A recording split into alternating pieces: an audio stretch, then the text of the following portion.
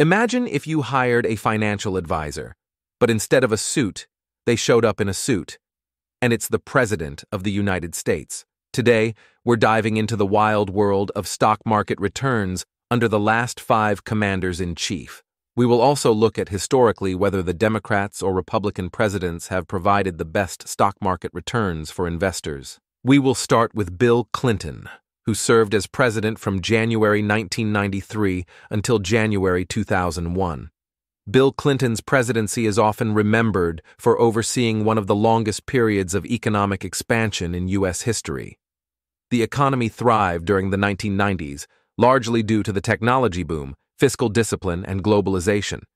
The S&P 500 surged during his tenure, driven by high consumer confidence, low unemployment, and a budget surplus by the end of his term, the first in decades.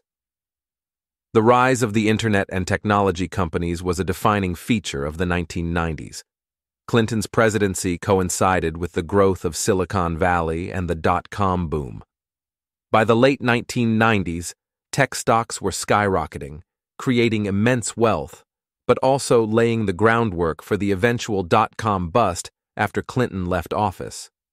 Technology stocks such as Microsoft and Intel rose by around 1,000% each, which made many early investors in these companies extremely rich.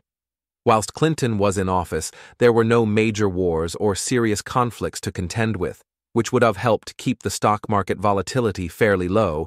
Whilst he had scandals during his 8 years in office, his presidency has a legacy of America being relatively peaceful.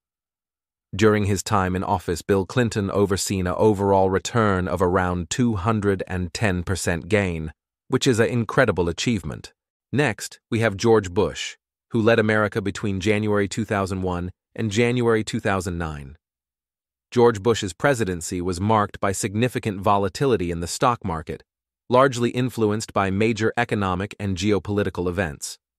The S&P 500's performance during his time in office reflects the challenges of navigating through both the early 2000s recession and the 2008 financial crisis. Bush inherited a market that was already reeling from the bursting of the dot-com bubble in 2000. The S&P 500 experienced a significant decline during the early years of his presidency, with the index dropping by about 34% from January 2001 to its low in October 2002. The terrorist attacks on September 11, 2001, exacerbated the market downturn, leading to further declines as investor confidence was shaken.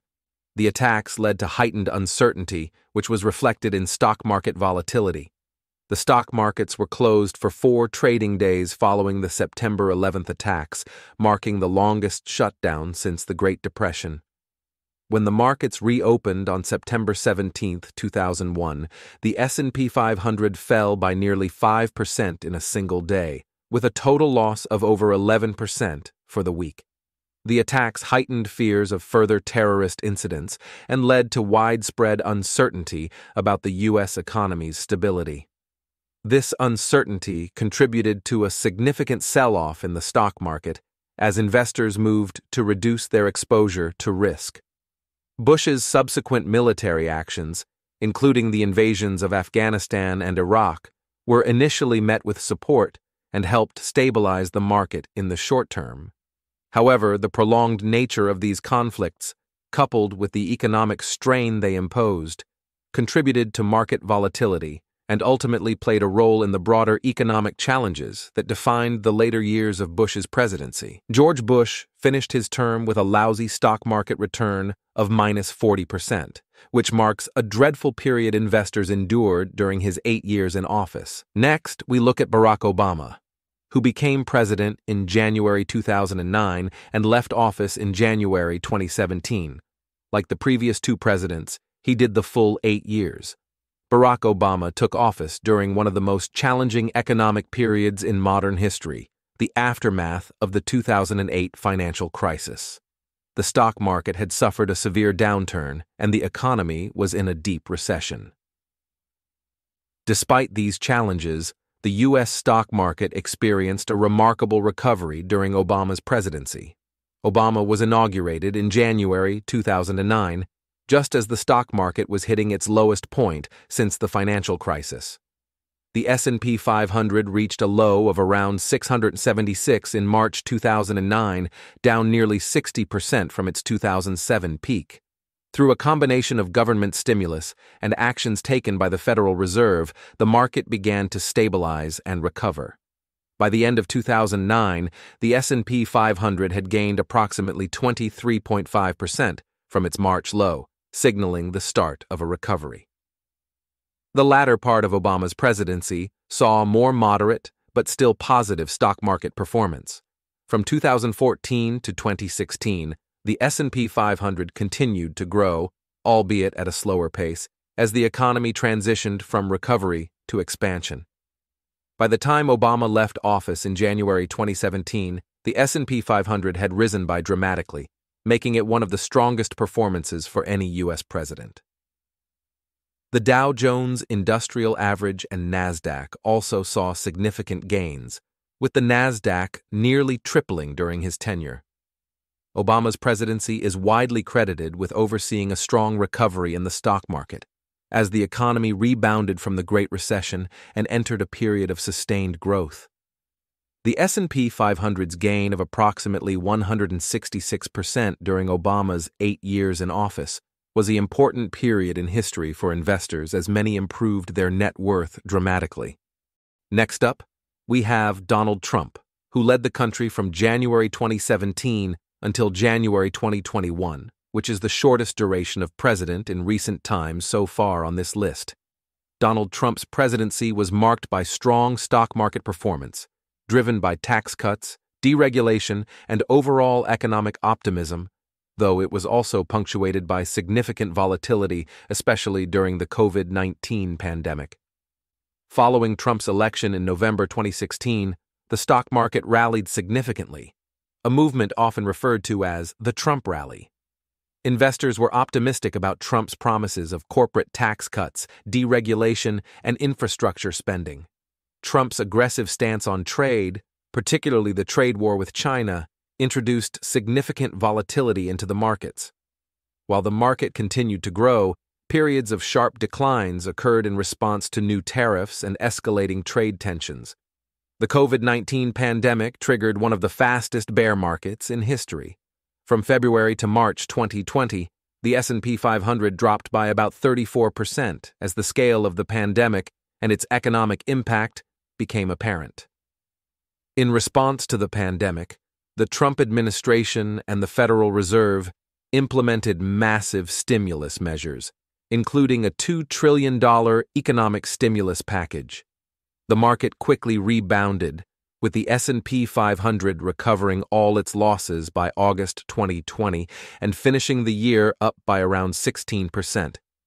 Donald Trump's presidency saw robust stock market growth, with the S&P 500 increasing by nearly 68% from January 2017 to January 2021. His policies, particularly tax cuts and deregulation, fueled corporate earnings and investor confidence, leading to strong market performance despite periods of significant volatility due to trade tensions and the global pandemic.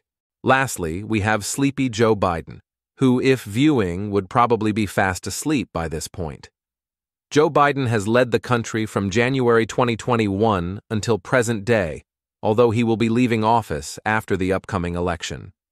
Joe Biden's presidency has been marked by significant market volatility, driven by various factors, including the ongoing impact of the COVID-19 pandemic, inflation concerns, supply chain disruptions, and geopolitical events. Despite these challenges, the market has seen periods of strong performance, particularly during the initial phase of his presidency. 2022 brought significant challenges as inflation rates surged to their highest levels in decades, prompting the Federal Reserve to begin raising interest rates aggressively. This led to increased market volatility and a downturn in stock prices as investors worried about the potential for an economic slowdown. The Russian invasion of Ukraine in February 2022 exacerbated global market volatility, contributing to higher energy prices and increased uncertainty. Biden's economic policies, including the American Rescue Plan, infrastructure spending, and efforts to manage inflation, have had mixed impacts on the market.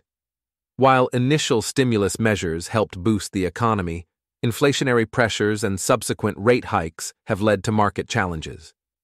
The S&P 500's overall performance during Biden's tenure has been relatively modest, with a gain of approximately 10% as of mid-2023, highlighting the complex economic environment he has navigated, or some would argue, his lack of ability to run the country due to cognitive decline.